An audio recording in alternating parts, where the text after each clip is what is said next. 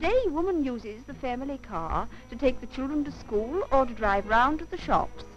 The car helps her to get through her daily routine quicker, leaving more time for exercise and enjoyment. It puts the country swimming pool within her reach, or takes her out to a golf course or tennis club in the afternoon. But since the modern girl has come to spend so much of her young life in a car, a big change has taken place in her outlook. Clothes, hair, dresses, beauty treatment and personal accessories have all been influenced by the motor car. Styles of hairdressing, for instance. The windswept, the streamline. This style and that style all suggest speed in the open air.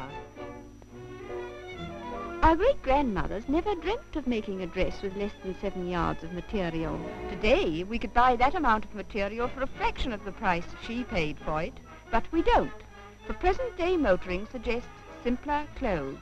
Motor car manufacturers are alive to the fact that woman today has a big share, not only in driving, but also in choosing the car.